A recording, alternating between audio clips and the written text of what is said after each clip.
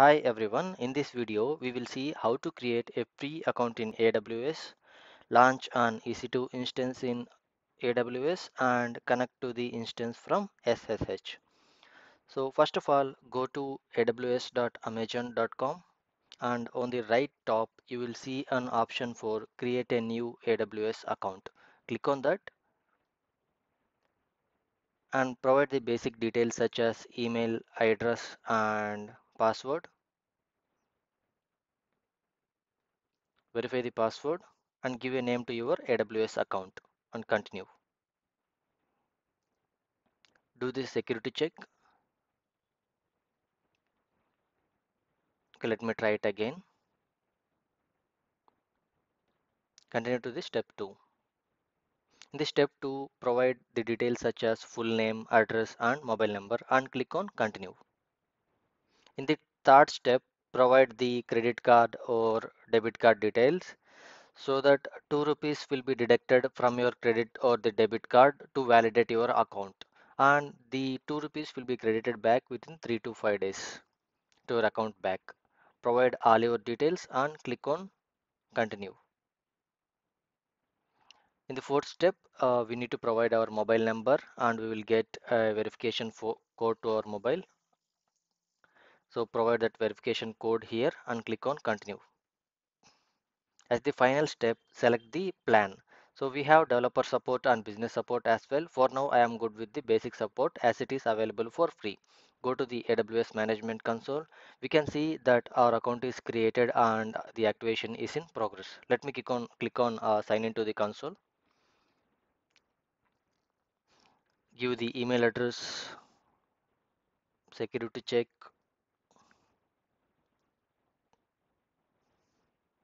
So let me try again. Enter the password and click on sign in. So this is our AWS Management Console. It's still logging in. Okay, from this console, I would be able to launch all the instances or build a solution on EC2. Here we can see that we have an option for launch a virtual machine with EC2, and we can go ahead to services and see all the services that are available on the AWS. So I will go to the compute option and select EC2 from there.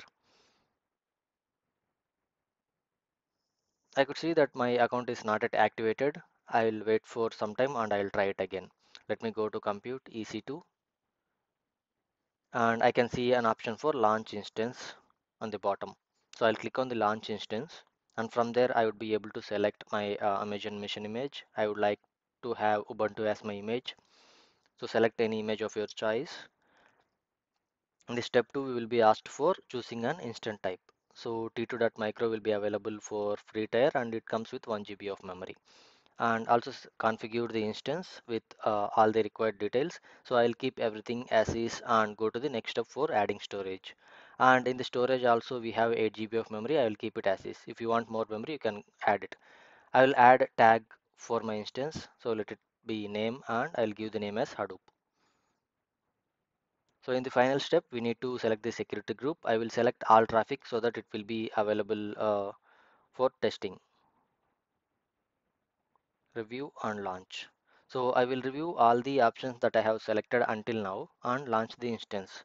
So the very important step here is that while we are launching the instance, we need to download the security key file. I mean the private key file. So I will generate a new key pair and I will give a name to it and download the key pair. This key pair is very important as it is used for accessing the instance from SSH or PuTTY or any other software. So instance is getting launched. So I will go and click on the instance name and here we would be able to see our instances. Let me refresh the page again. It's still loading and it is showing that my instance state is pending. So it should move to running state. So meanwhile we can see the details of the instance, like we have instance ID and public IPv4 address, private IPv4 DNS and everything. These are all the details of my instance and some of the details will be used for accessing the instance from our SSH or terminal or any other software. You can see that the instance is now running. I'll refresh again and we can see that status check is initializing. We go to manage instance. From here, we would be able to stop, reboot, or terminate the instance. So it's still waiting for status check, and all the checks have been passed. So now let me show you how to stop the instance. Select it, go to manage and click on stop. So once we click on stop, it will remove all the data that is present in the instance. So now our instance is stopped. We can the same way select the instance and start instance from here itself. So I open my terminal, and from the terminal we can first let us move to the folder where I have my Hadoop file. So I can run SSH -i followed by the key file, and we need this public IPv4 for accessing that. Let me copy it and give the username. Ubuntu is the username here, Ubuntu at the DNS. So you can save this command for accessing. I'll give yes. It's showing that unprotected private key file. Let me change the permissions of the private key file. chmod 400. I'll give 400 permissions for my private key file. And again, I will try to run the command for SSH, and we should be now able to launch the SSH on that Ubuntu server. So we are good that we now launched SSH on the server, and let me run something on top of it. Let me start Python shell on it. So I give Python and 3 plus 2, so it's running. So the entire thing is now running in our EC2 instance. So this is how we set up an EC2 instance using Amazon AWS. So we can go ahead and terminate this instance if we no longer need the instance. Once we terminate the instance, everything on this instance will get deleted, and we will not have access to this instance anymore.